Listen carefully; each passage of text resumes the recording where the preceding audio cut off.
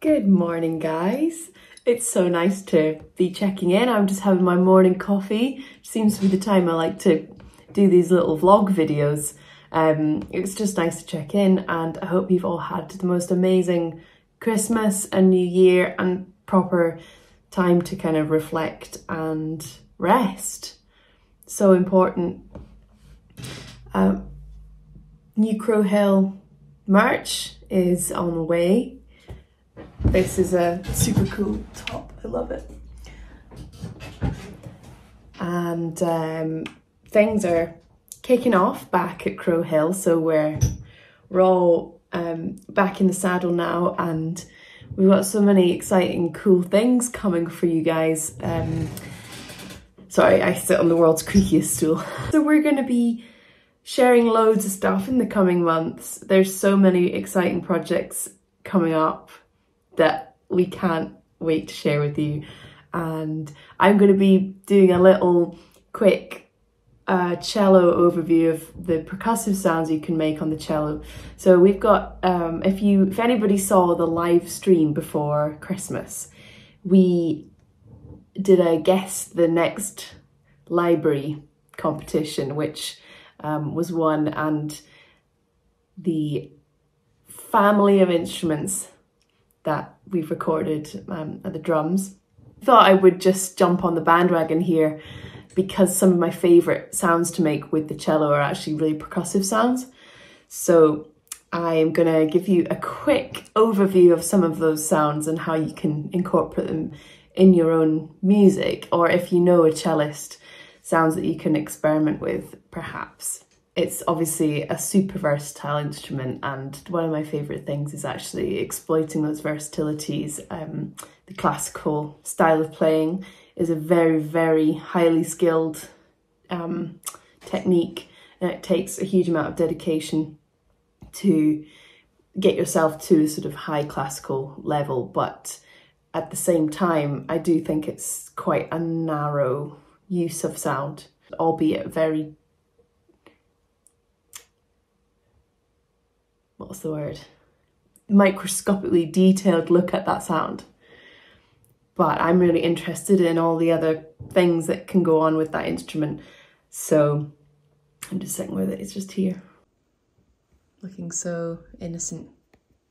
So yeah, that's just a quick overview. Drum Library Adventures in Sound #1 is coming out. I'm speaking to our next guest in January, which I'm so excited about. Can't wait to tell you who that is and what we're doing. I've got 9 concerts to get through actually in Celtic Connections, so there's going to be a lot going on.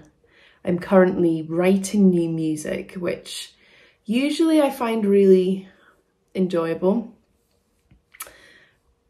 but I'm trying to notate this for a band of 9 people. I've never done anything like this. I usually just work by ear or in groups where there's lots of input from everybody, and like I might bring a tune, but then it's sort of arranged by everybody. And it's not that I mean that I'm passive in that, it's just that I might bring half and then other people bring their stuff, and that will be happening, but it has to happen in a very, very quick time frame because we only have a day of rehearsal and then it's the gig.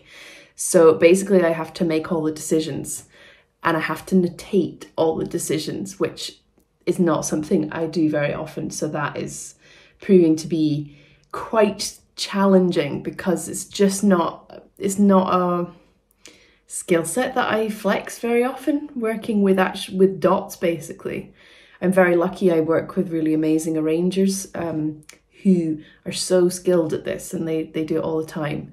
So I just get the joy of sitting down in my seat, the red light goes on, and then I play what they've spent days articulating and describing and notating, and now I have to do that. So that's difficult.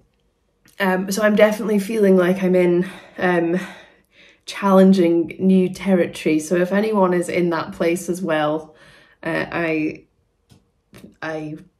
there with you at the moment. I'm reading a book called Fear Less, which I'm hoping might help me a little bit get over the the fear. And one thing I've been reminding myself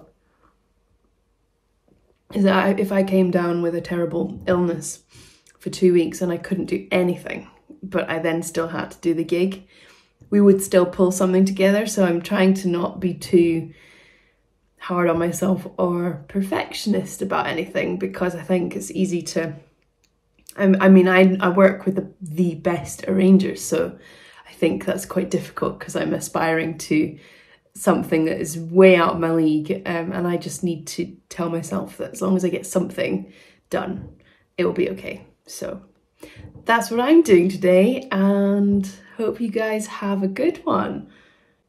Here's to the new year.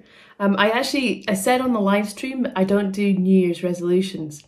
The reason for that is because I find that it puts this weird pressure, or I put a weird pressure on myself when I make them, because inevitably you fail at them. You always do, really. And I can see the benefit of like a reset and trying to build some good habits for a wee while, but for me it always feels like it's too short-term fix. It's never a lasting or long-term change. At least I've never managed that, and I really do applaud people that have, you know, kept a New Year's resolution going literally into their life ahead. So, you know, I don't want to waste time saying, oh, I'm going to get up at 6:30 every day and I'm going to do half an hour exercise every day, if in the end it lasts for 2 months and then I just go back to how I was before. So I guess I'm looking for longer lasting change, and how you can implement that. I find that it has to be something that's not so abrasive and different, because that doesn't seem to work for me. I just like, it has to sort of seep in and then it becomes really like bedded in. Or it seeps in and it fills up, and then that means that you can't just lose the resolution, or you can't just, you know, fail. So that's really why I don't really take part in resolutions. But anyway, that's my ramble of the morning.